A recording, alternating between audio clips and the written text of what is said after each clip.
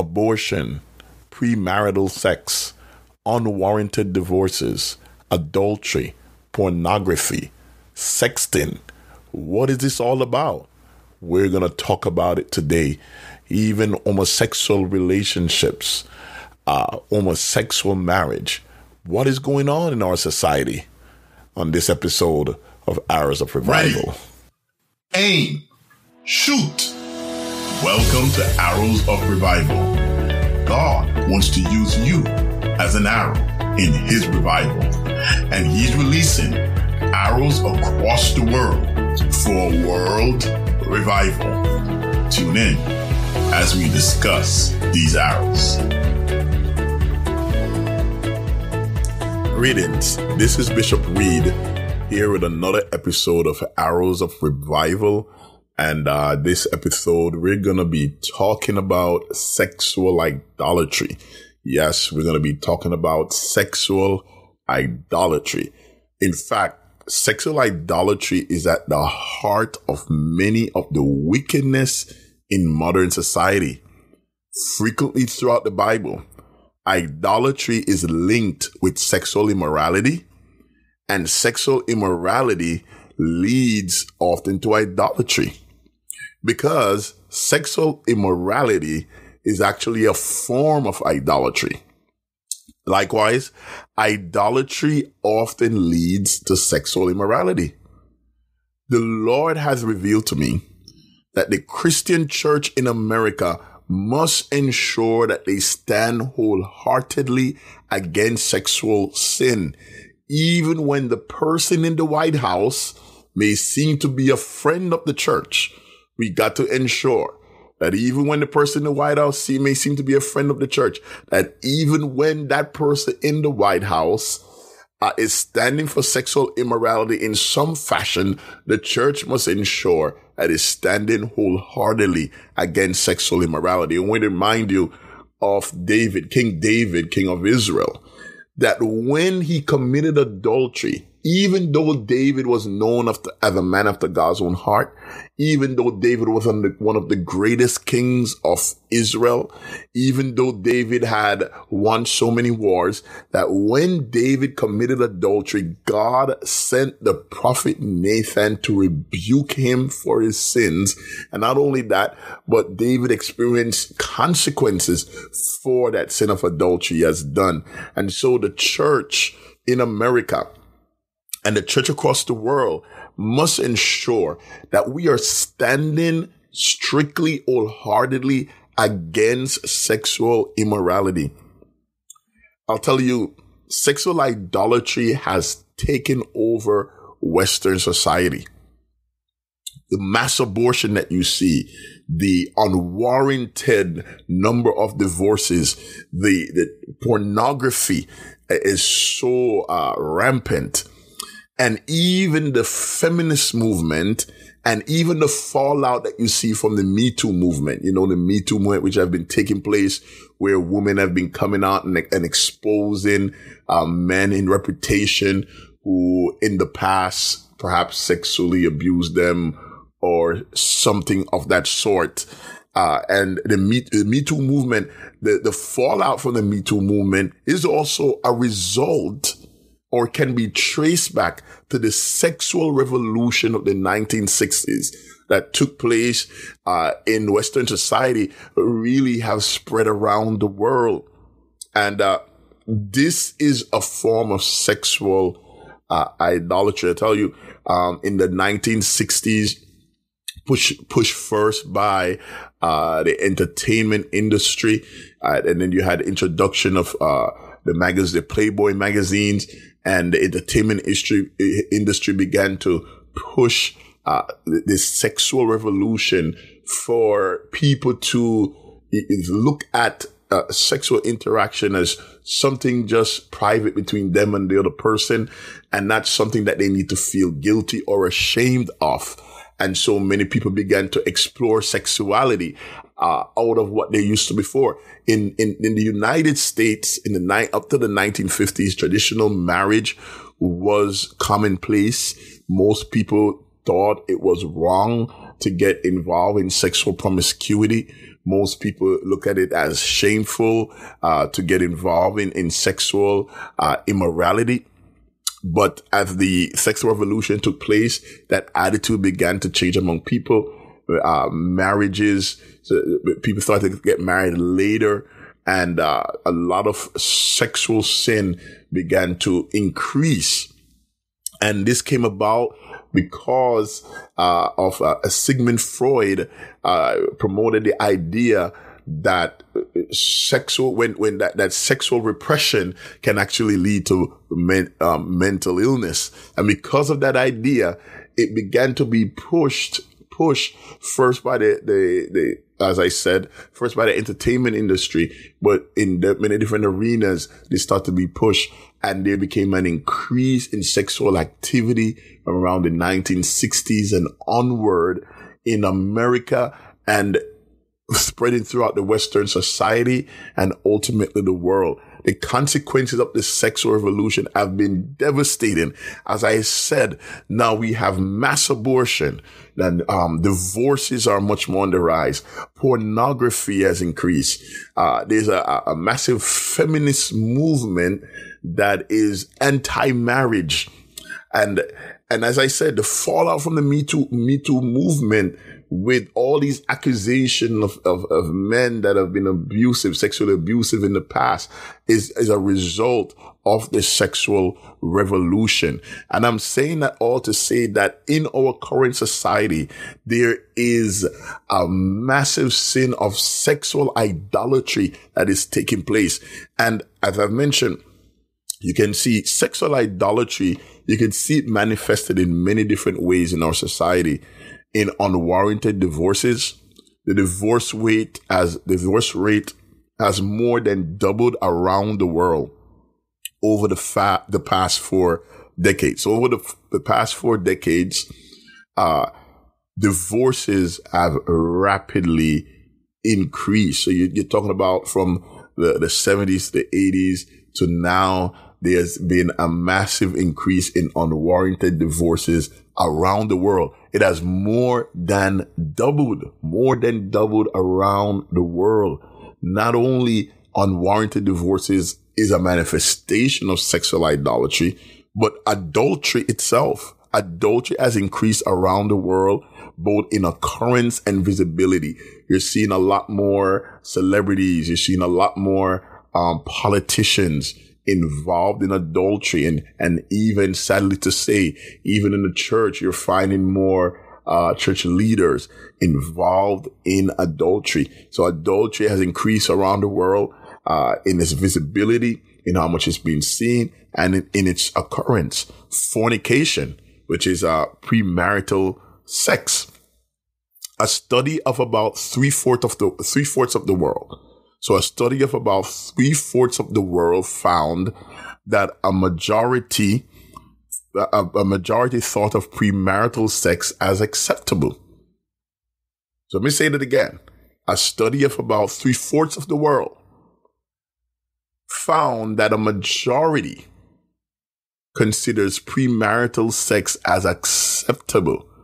Only about 46% found it morally unacceptable.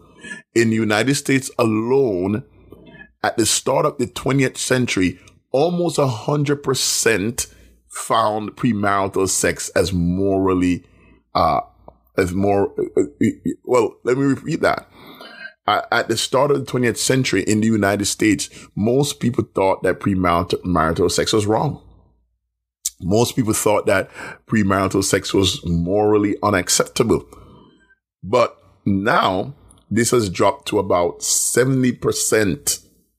It dropped to about, so at the start of the 20th century, that's early 1900s, it was thought that premarital sex, fornication was wrong. It was not a morally correct thing to do. That percent dropped to about 70% in the middle of the century, so around 1950s. About 70% of those in the United States thought that premarital sex was wrong.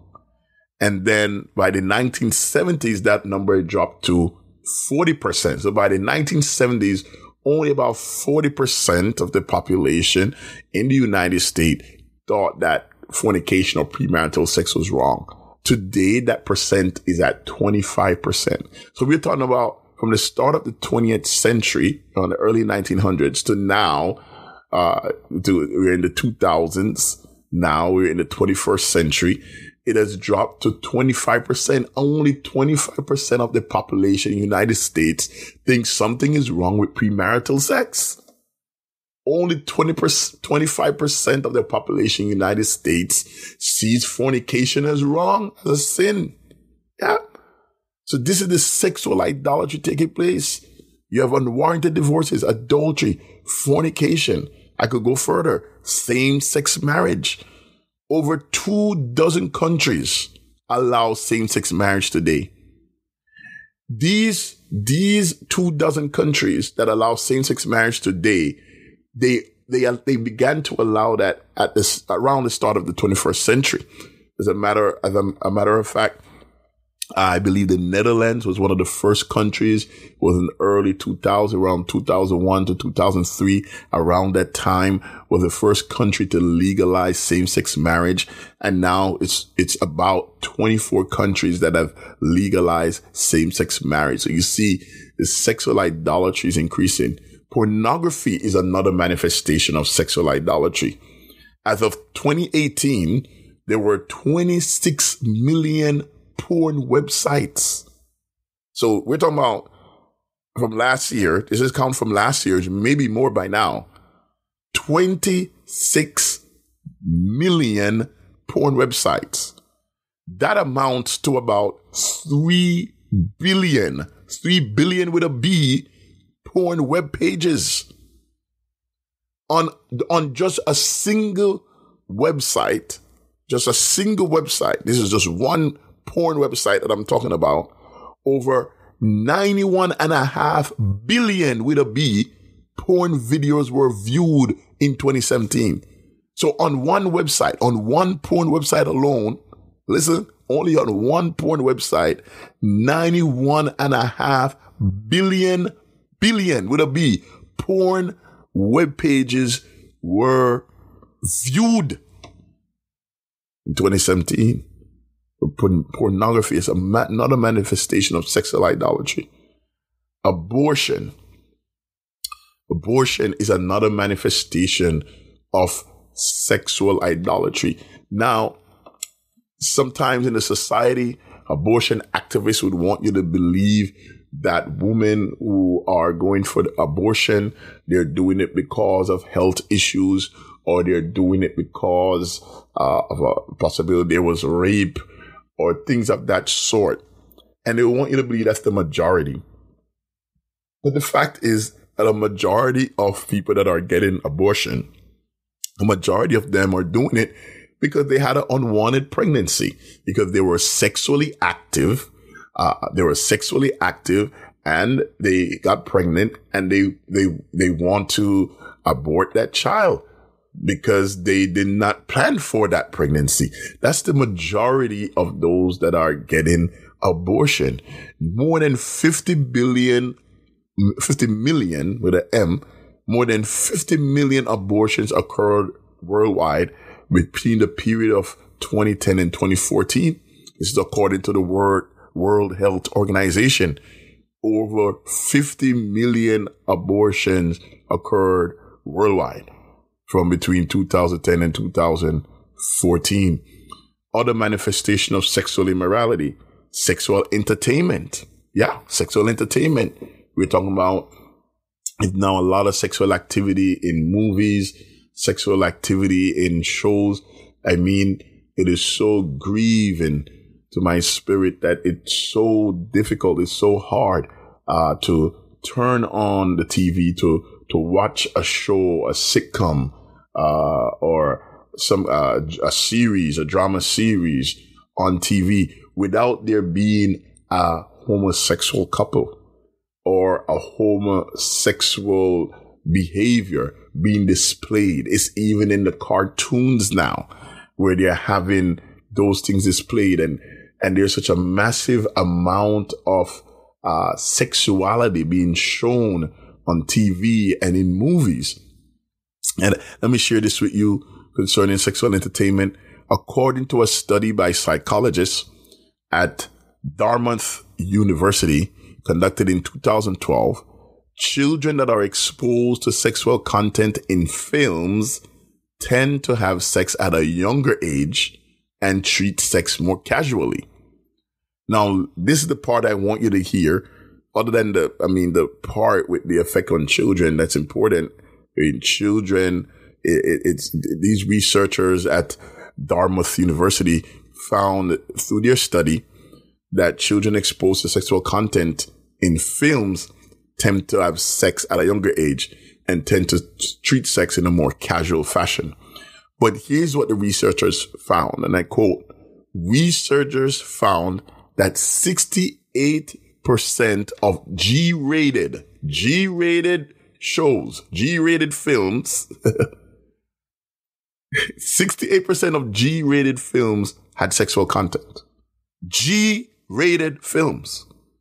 82% of PG-rated films had sexual content. And 85% of PG-13 rated movies had sexual content. And they were looking at about 684 movies that were included in the study. And they found in that 684 movie that 68% of G-rated. When we as parents hear that a show or a film or a movie is G-rated, we're thinking it's safe for our children to watch. But this study of about 684 movies found that 68%, that's more than half of the G-rated movies included sexual content. 82% of PG. When you hear of a PG movie, you're thinking that's okay for your kids to watch. 82% of PG rated movies had sexual content. And 85% of PG-13 movies. I'm saying that to say that sexual idolatry is so rampant that even in the most innocent type of movies that we would think there's sexual content there. I'm finding it hard to say this. Sexting, texting sexual images, texting sexual videos and such the like, through a mobile phone. Sexting has rapidly increased is another manifestation of sexual idolatry. One study found that about 50% of adults have used their mobile device to either send or receive intimate sexual content. Yes. And among that 50%, I think of about 16% of those adults sent it to a stranger or received from a stranger. So sexting doesn't mean, talking about among adults now, 50% of adults use their mobile device to either send or receive intimate sexual content. Another study by the American Psychological Association conducted in 2015, in that study, researchers found that 88% of participants reported ever having sexted, and 82% reported that they had sexted in the past year. Nearly 75% said they sexted in the context of a committed relationship, and 43% said they sexted as part of a casual relationship. So, among that 75% that said that they sexted in the context of a committed relationship, we can assume that some of those may be married. But 43% said they sexted as part of a casual relationship. So we're talking here about sexual idolatry. Sexual idolatry. Now, if you clicked on this podcast, or you see this topic on Facebook, you're going to see the topic. It's all about sex. It's all about sex with a question mark. Yeah. It's all about sex. So things like abortion, same-sex marriages, unwarranted divorces, adultery, fornication, sexual entertainment, sexting. Yeah, it's all about sex. Is it really all about sex? Yes, what's happening here is sex, but it springs from idolatry. It springs from not submitting to God. Now, let me tell you there's a couple of things more regarding this. First of all, I want you to know idolatry leads to sexual immorality. Let me say it again. Idolatry leads to sexual immorality. Idolatry, what I mean by idolatry is worshiping other gods. What I mean by idolatry is submitting to someone else or something else other than the true and living God. And it doesn't mean just worshiping idols, like worshiping other gods or being in another religion other than serving Jesus Christ. But idolatry can also be you're worshiping yourself. You can also look into yourself and exalting yourself above God can also be a form of idolatry. Other forms of idolatry include looking to spirits, looking into, trying to get information from spirits, like through a psychic, like through palm reading, like through trying to connect with the spirit world by speaking to the dead, through witchcraft, even different forms of yoga, where people are trying, to connect with the spirit world. These are all forms of idolatry. And here's the thing about idolatry. Here's the thing about when you submit yourself to another and not to God. Idolatry leads to sexual immorality. Is it all about sex? Idolatry leads to sexual immorality. In other words, when men do not submit to God, when men do not submit to worshiping God, it leads to sexual immorality. Now, this is a theme that you'll see all through the Bible.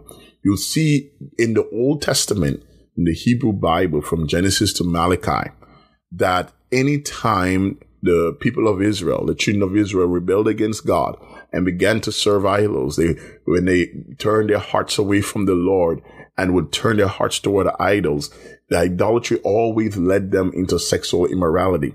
Matter of fact, let me give you the scripture. It's in Hosea chapter 4 and verse 12. Hosea chapter 4 verse 12. It says this: "My people ask counsel at their stocks, and their staff declare it unto them. For the spirit of whoredoms had caused them to err, and they have gone a warring from under their God." So here Hosea is speaking or prophesying concerning the children of Israel, saying that my people, God is speaking through the prophet, said, my people ask counsel at their stocks. The stocks, these are their idols. These are like the stalks of trees. These are the trees that they took and make into their idols. So the people of Israel were seeking idols made from other trees, idols made from wood, seeking counsel from them, seeking direction from these false gods.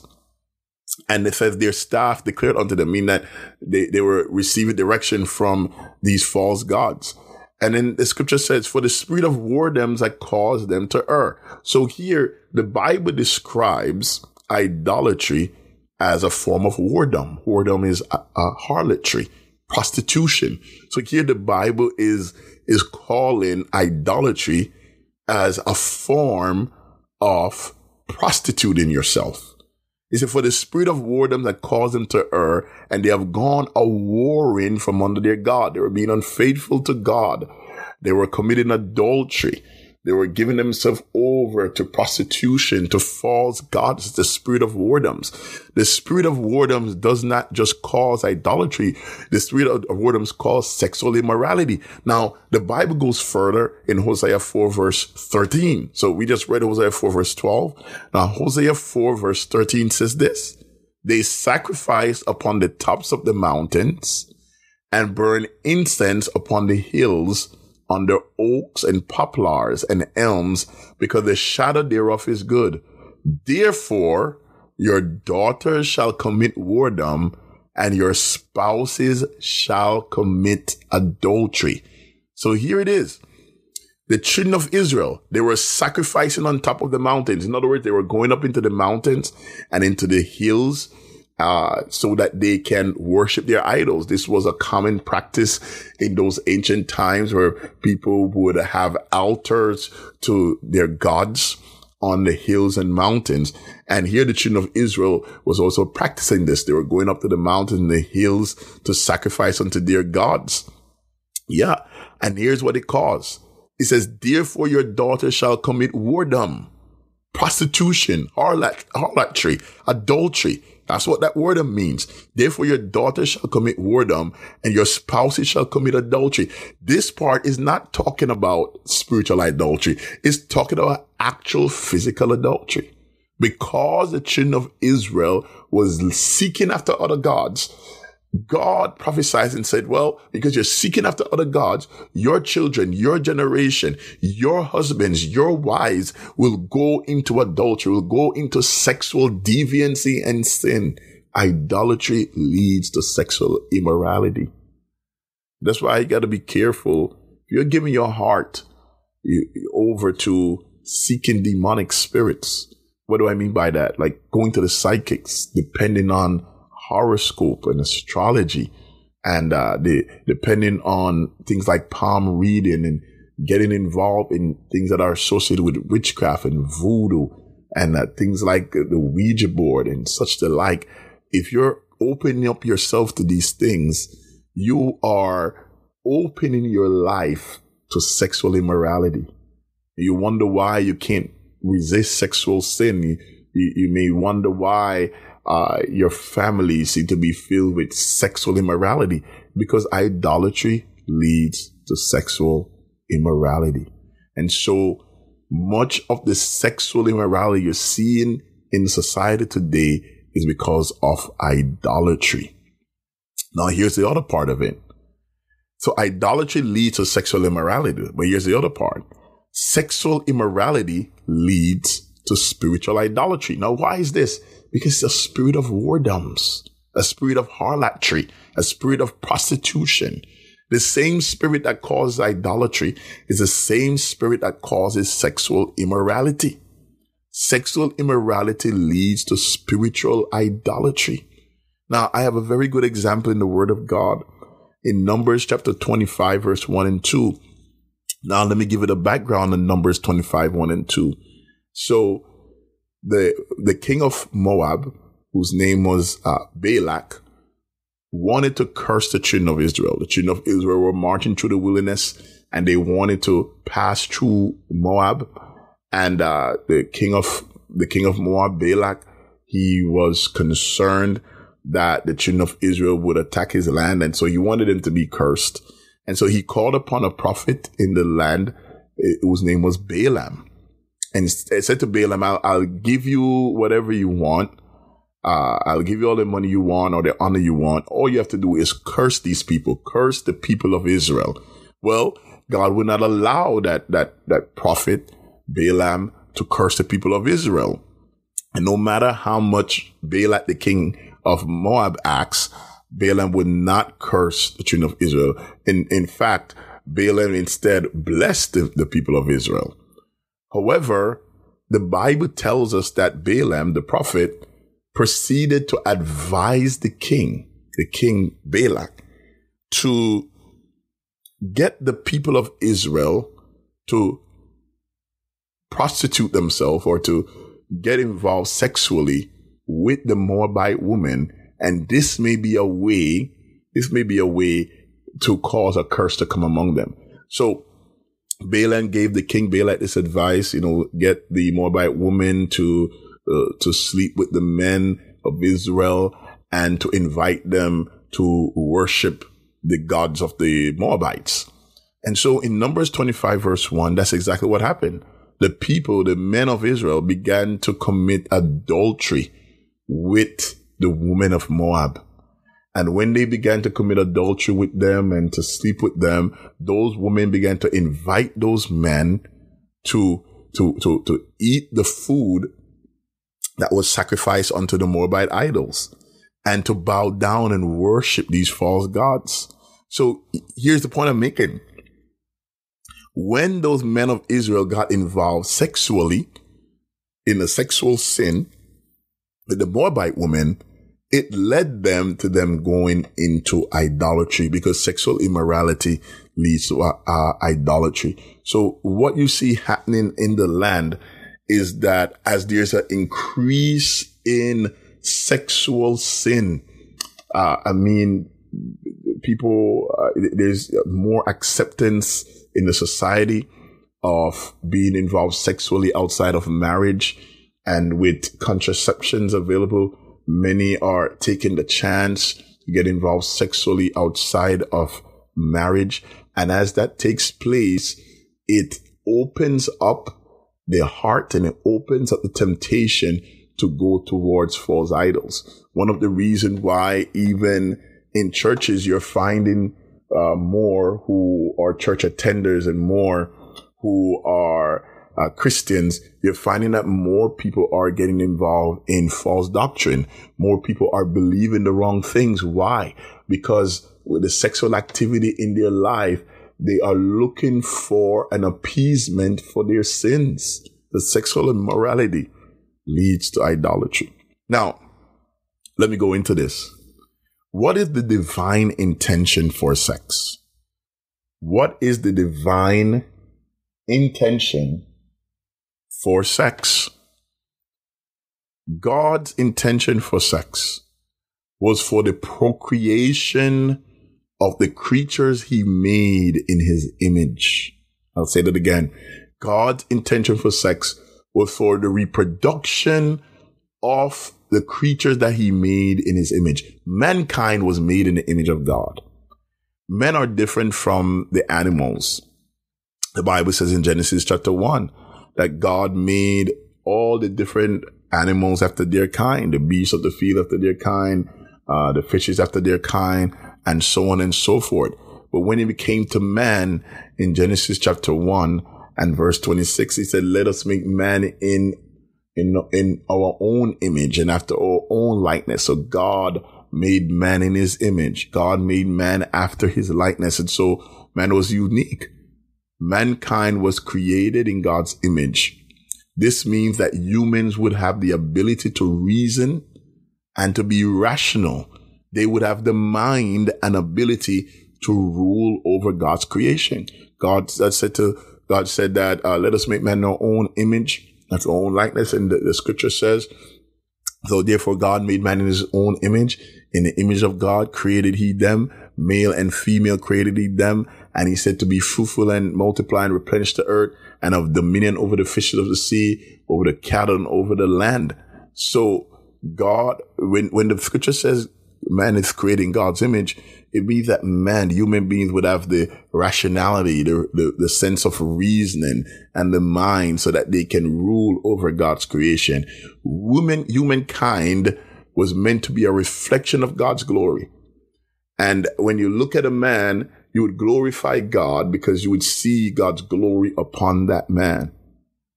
The fact that man was creating God's image, as we can see, means that man would have language as a mean of communication. Even as God does things through words, he created the world through the words of his mouth. Even so, man would have language and be able to speak things, would be able to name things as Adam did in the garden in Genesis chapter 2. The animals, even to today, no matter how a man may train an animal will not develop a whole system of language, not in the sense that a man does. They may have different ways of communicating certain basic things, but as a whole system of language, the animals do not have that. But because man was creating God's image, the men have a sense of language and also a sense of morality. All humankind across all cultures have a sense of inner morality because they were made in the image of God. And so God said to man, be fruitful and multiply and replenish the earth. God's intention, God's divine intention for sex is that man would procreate, man would reproduce people after their kind who are created in the image of God. And so that there'll be a population of creatures upon the earth who are reflecting God's glory. Yeah. But today we see that there's mankind have been debased. Mankind is in a degenerate state because of sexual promiscuity, because of denial of man's uniqueness. Men are treated like beasts, like animals. There's a despising of the mandate that man was given to replenish the earth. Instead, mankind want to look at sex as only something to enjoy physically in a fleshly desires for themselves, and forget that sex was created for the reproduction of mankind after God's image. God created man in his image, and as such, mankind is uniquely different from the animals in that man reflects God's glory. Mankind was endued with divine distinctions that, when fully in manifestation and operation, glorifies God. He created mankind both male and female. Therefore, both genders, male and female, are made in the image of God. The mandate of man was to be fruitful and to replenish the earth, meaning to reproduce children. Therefore, the push in society to remove gender distinctions is a denial of the image of God, and ultimately a rejection of man's mandate to multiply and replenish the earth and to take dominion. This is the same with the homosexual agenda. In the homosexual agenda, in homosexual relationships deny the image of God.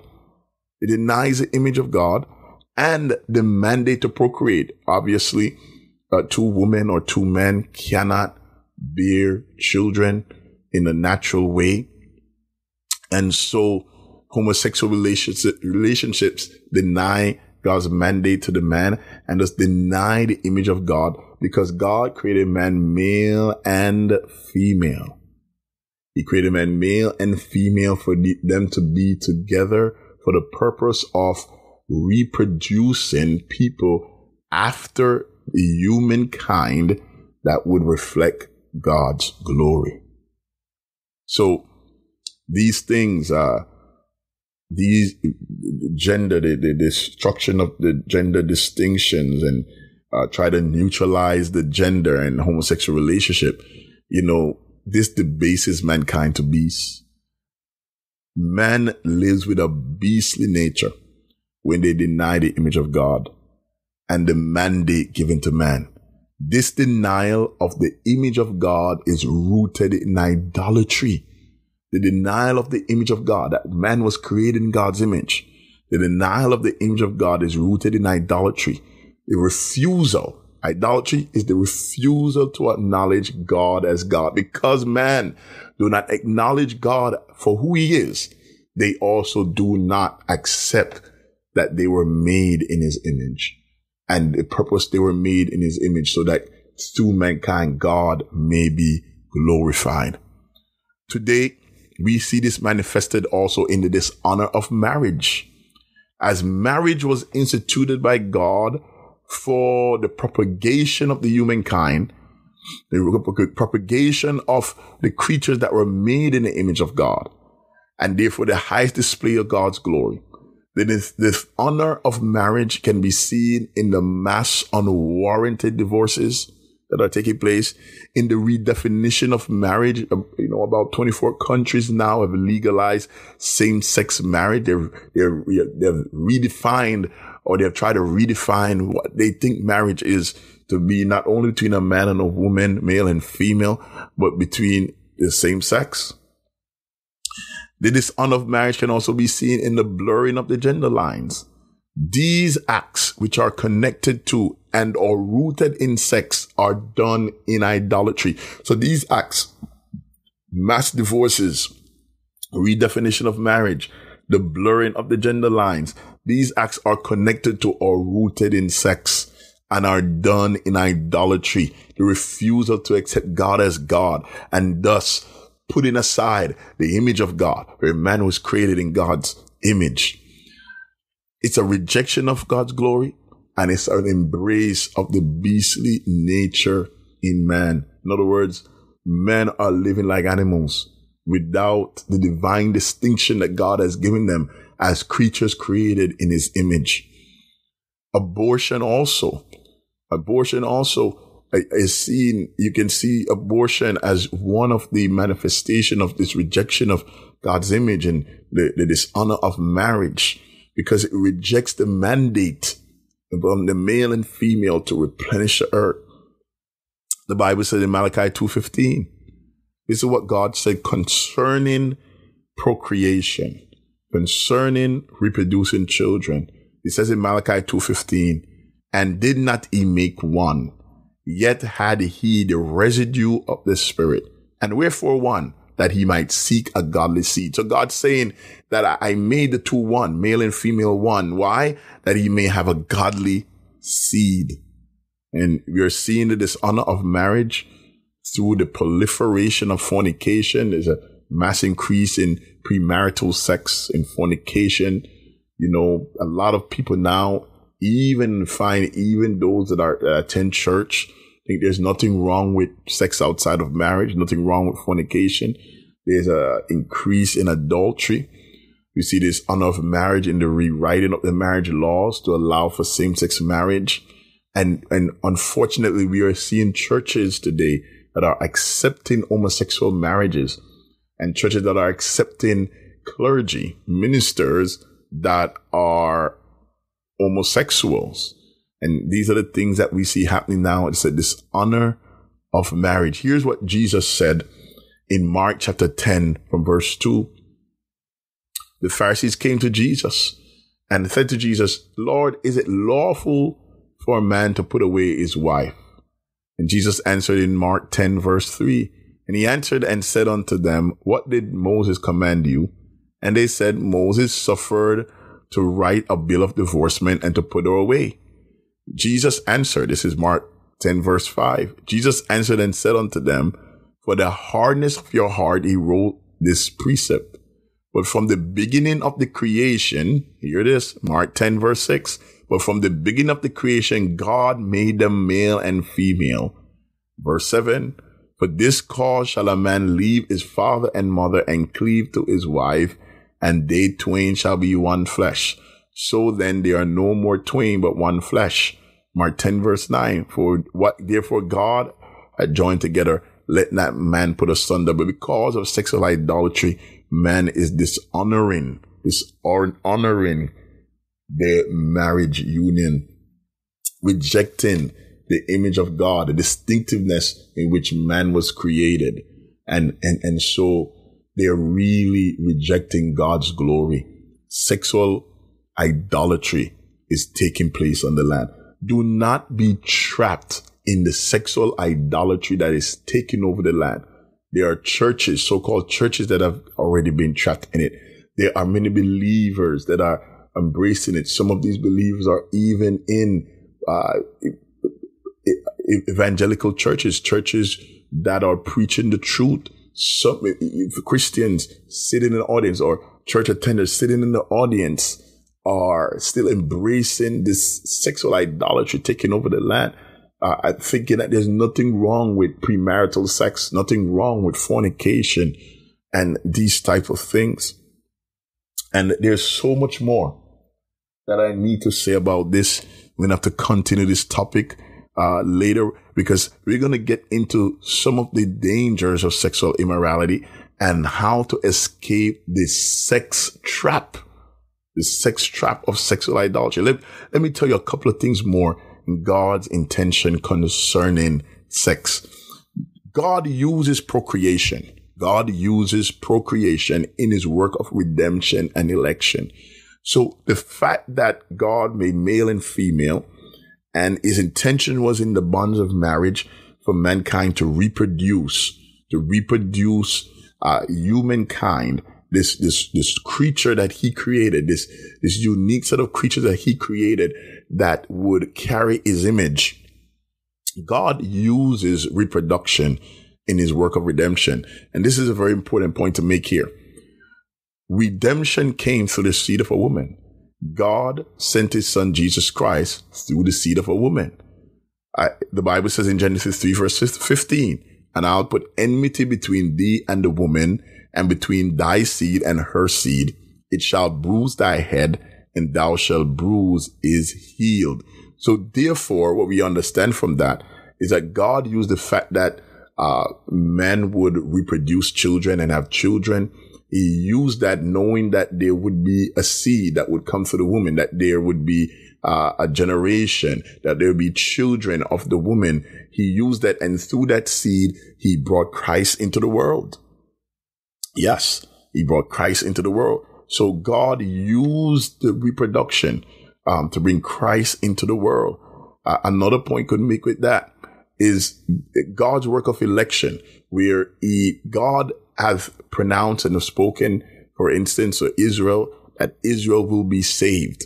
Doesn't mean that all Israelites will be saved, but that God has a plan for Israel, the people of Israel, that among them he would save a remnant. How will God do this? God will do this by leaving a seed.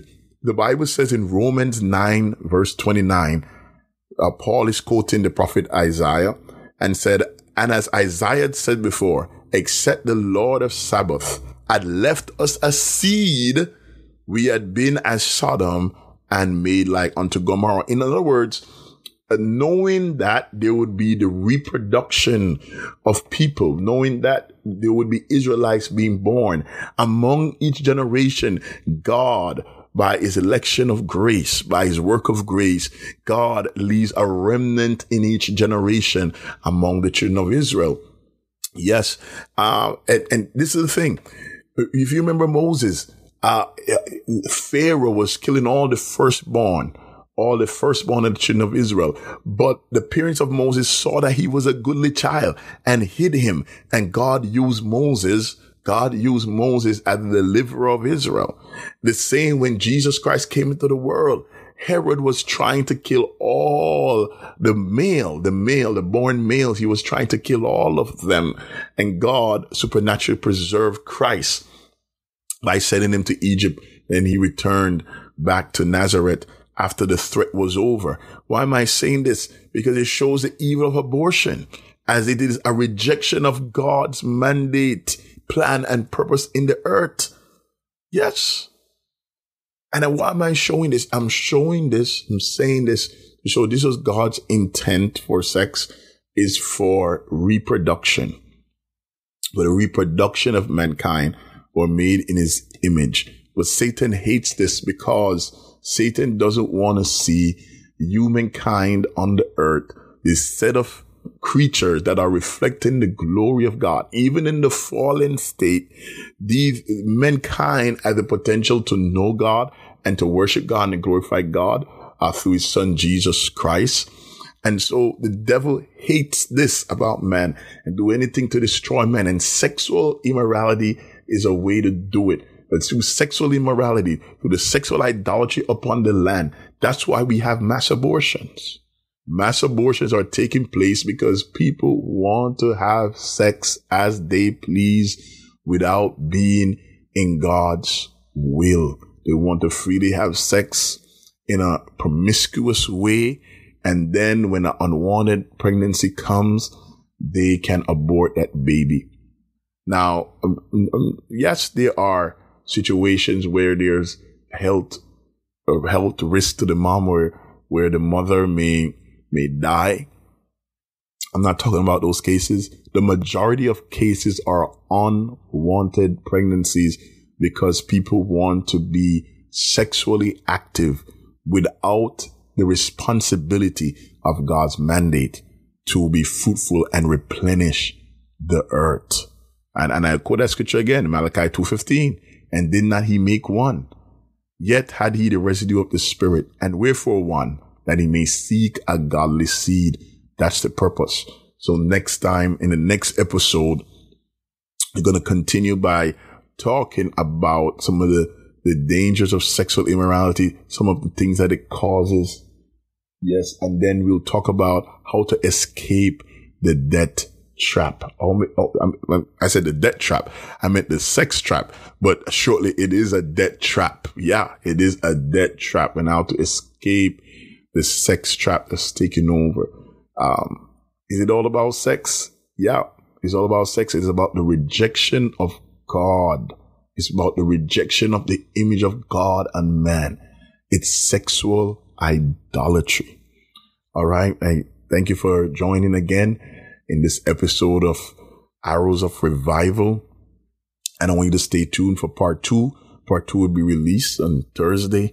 You'll hear part 2 of sexual idolatry. So that's on Thursday. You'll hear part 2 of sexual idolatry this week. And there's more to say on this topic. Really, I appeal to every believer, every Christian that is hearing this, and Christian leaders, that the church has to ensure that we draw a clear line regarding sex. We cannot be lenient. We cannot give place to it. We cannot give any tolerance to it. We got to draw a clear line in every area, in the unwarranted divorces, large number of remarriages and treating marriage as if it's just a casual thing that you could just dismiss anytime you please and then just get remarried, in homosexual activity, in adultery and premarital sex. Nowadays, some churches, pastors do not want to talk about premarital sex, do not want to talk about fornication. That's very prevalent. Many young people think that it's just a okay, normal, casual thing to do. But as a church, we must draw a clear line. Be careful of sexual idolatry.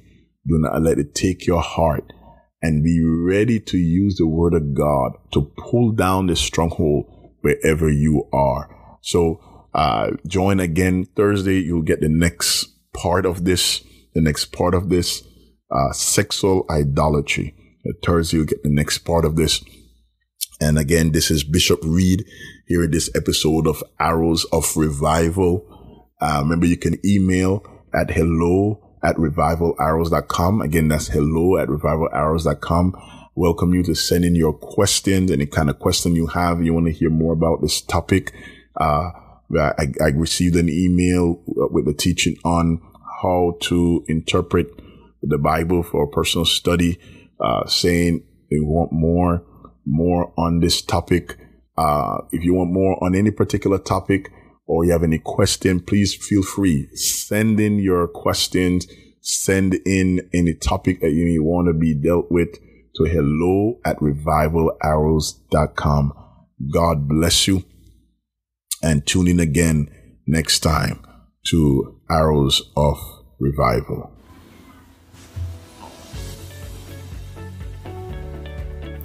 Thank you for listening to Arrows of Revival. To hear other episodes, go to revivalarrows.com. Again, our website is revivalarrows.com. To contact us, email hello@revivalarrows.com. Send us an email to hello@revivalarrows.com. And remember, let God shape you and polish you as an arrow for His revival.